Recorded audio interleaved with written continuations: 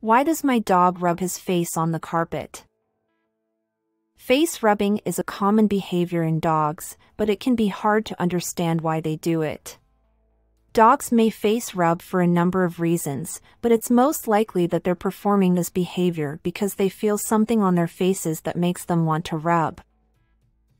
It could be something as simple as an itch. Another possibility is that the dog has been rolling around in something that smells bad, like mud or grass. If your dog has been playing outside and comes inside with dirt on his face, he might start rubbing against things to try and get the smell off of him. Dogs also face rub when they're feeling excited or nervous about something. They may also use this behavior as a way to calm themselves down if they're feeling anxious or stressed out.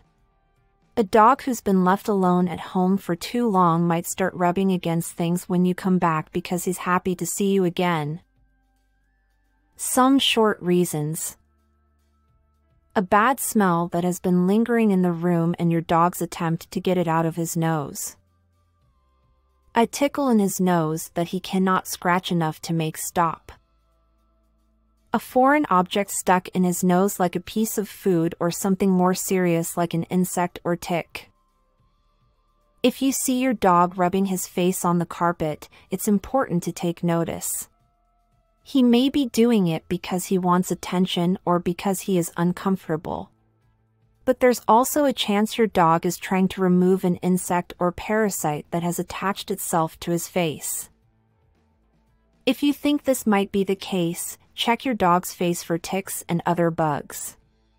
If you find any, use tweezers or gloves to get them off of him, then wash your hand with soap and water after removing them.